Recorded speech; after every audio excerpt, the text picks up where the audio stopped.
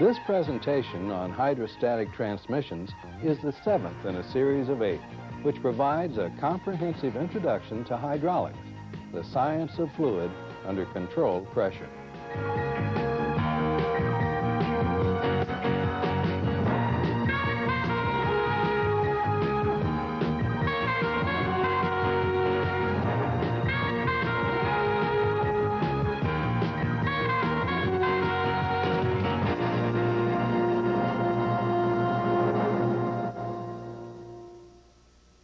I'm Paul Cook for Vickers. Pumps and motors used in hydrostatic transmissions can be vane, piston, or gear type. Piston units are probably the most common because of their high efficiency and their pressure capabilities, and the fact that they're available in fixed and variable displacement models. Now, let's take a closer look. There are 3 basic types of piston units. In this one, the bores in the cylinder block look like the spokes of a wheel. The pistons move in and out of them radially as they follow the inner contour of the reaction ring. The displacement is determined by the amount the reaction ring is offset from the center line of the cylinder block. In a bent axis pump, the pistons rotate axially within a cylinder block, which is at an angle to the drive shaft. As you can see, the pistons at the top have been pulled outwards, and those at the bottom pushed in. The distance between their relative positions determines their stroke length and displacement as the entire assembly rotates.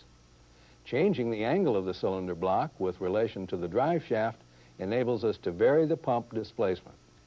Finally, we have a unit where the cylinder block is inline. It's driven by the drive shaft. Shoes on the ends of the pistons are held against and slide around an angle swash plate as the drive shaft is rotated. In this case, both the distance the pistons travel in their bores and the pump displacement are determined by the angle of the swash plate with respect to the drive shaft. The piston stroke is reduced as the swash plate is moved towards center. At the center position, the swash plate is at right angles to the drive shaft, and there's no movement of the pistons in or out, and no flow into or out of the pump. Crossing the center with the swash plate would again start the pistons moving, but in the opposite direction, and flow from the pump would be reversed. A piston motor is almost identical in construction to a pump. The operation, however, is quite different. In a pump, the shaft drives the cylinder block, causing the pistons to move in and out of their bores, taking in and then discharging fluid. In a motor, fluid is pumped into the cylinder bores on the inlet side, forcing the pistons out against the swash plate, which, because of its angle, causes them to rotate, carrying the cylinder block and output shaft around with them. While the torque of a motor, like the force of a cylinder, will be only what is required to move or support a load, fixed displacement motors can provide constant torque regardless of their speed. Here we have 2 cutaway models of the units we've been discussing. This one is a variable displacement pump, and here we have a fixed displacement motor. The pump has a lever which can be operated manually to move the yoke. The yoke holds the swash plate in any desired position from maximum displacement in one direction through center to maximum displacement in the other. As the shaft is rotated, we can see the pistons withdrawing from their bores. As they come out, oil enters here, making this the inlet port. Pistons on the opposite side are being pushed in by the swash plate, and oil is forced out of this port. Notice how the piston movement is decreased as the lever is moved towards center. Centering the lever puts the yoke and the swash plate at right angles to the shaft, and the pistons cannot move in or out. Now, if we continue to rotate the drive shaft in the same direction, but move the lever across center, the piston movement and oil flow is reversed.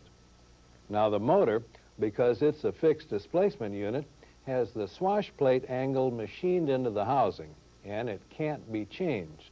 Oil entering at this port forces the pistons back against the angle swash plate, causing them, the cylinder block, and the drive shaft of the motor to rotate. Oil is discharged from the opposite port and is returned to tank at low pressure. Reversing oil flow to and from the motor would, of course, cause it to rotate in the opposite direction. Now that we have an understanding of how the pump and motor operate as individual units, let's try putting them together. If we could interconnect the ports of our cutaway units, we'd see that by merely moving the pump lever control, we could drive our motor fast or slow in either direction.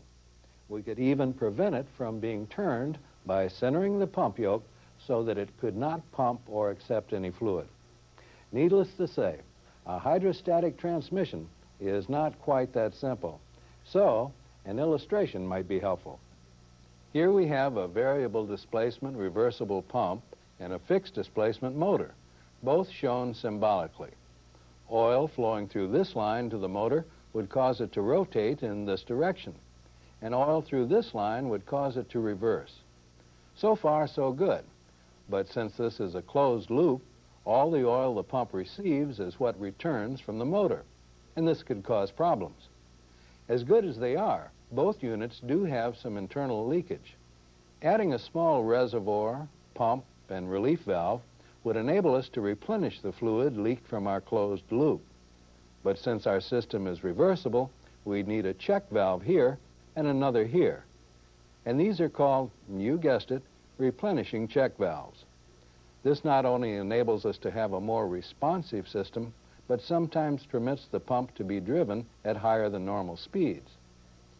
Of course, there's always the possibility of the motor being overloaded or stalled, so we must have overload protection.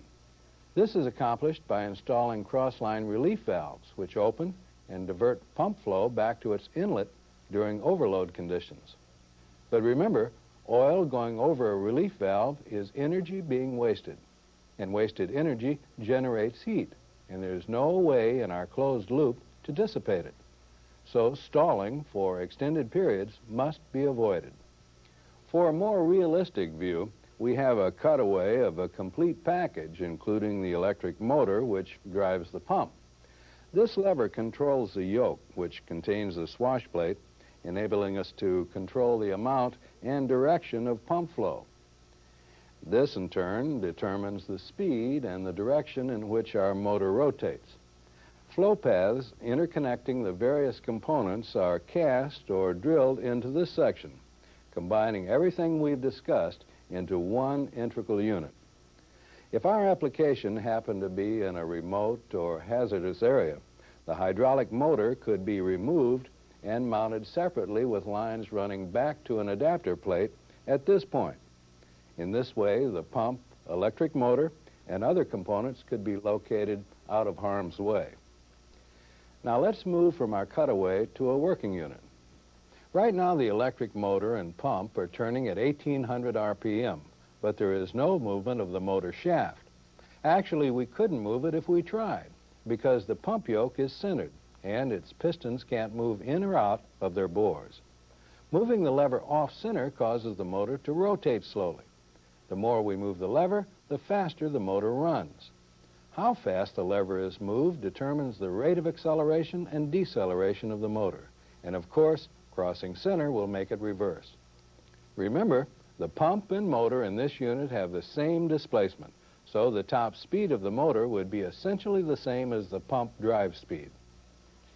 If we were to install a larger hydraulic motor, it would develop more torque, but since it would require more fluid per revolution, its top speed would be slower. A smaller motor would, of course, turn faster, but develop less torque. In each case, however, the torque would be independent of speed. Okay, that concludes our discussion of hydrostatic transmissions. In summary, these transmissions offer some important advantages. They're flexible and easy to operate. They have high horsepower in relation to package size and weight. They can be stalled without damage. The low inertia of their rotating members permits fast starting, stopping, and reversal with smoothness and precision. The output shaft speed can be varied over the full speed range in either direction with constant input shaft rotation. This has been Chapter 7 in our 8-part training series on the basics of hydraulics. I'm Paul Cook for Sperry Vickers.